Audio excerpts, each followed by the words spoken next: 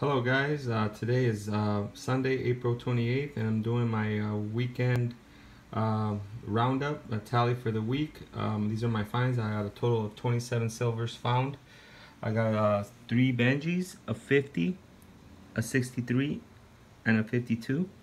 I also got 7 64s, 2 65s, 7 67s, 6 68s, and 2 69s. I didn't get any 66s this week.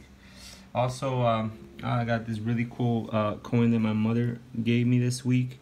I made a video on it. Check it out on YouTube. I put it up there. It's got a really cool story.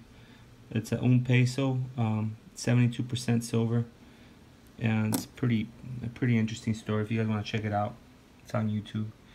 And my non-silver finds, I have a 1987 interesting coin here. Somebody polished it. Looks like it's been dipped in chrome. It's not dipped because the edge looks pretty. Somebody probably polished it. But that's an 87 NIFC. I got a total of 8 proofs. They're not in the best shape. They're kind of smudgy, but I kept them. And then I got 2 half Balboas, a 2017 and a 2011. They're pretty interesting. I never found one of these before. Half Balboas from Panama.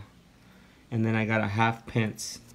This was in the roll, guys. I thought it was 10 pesos from Mexico because they have a similar design. They're a little bigger, but a half pence. Interesting there. Look at that. That's Queen Elizabeth right there. Yeah, guys. 27 silvers for the week. Yeah. Happy hunting, guys. Thanks for watching.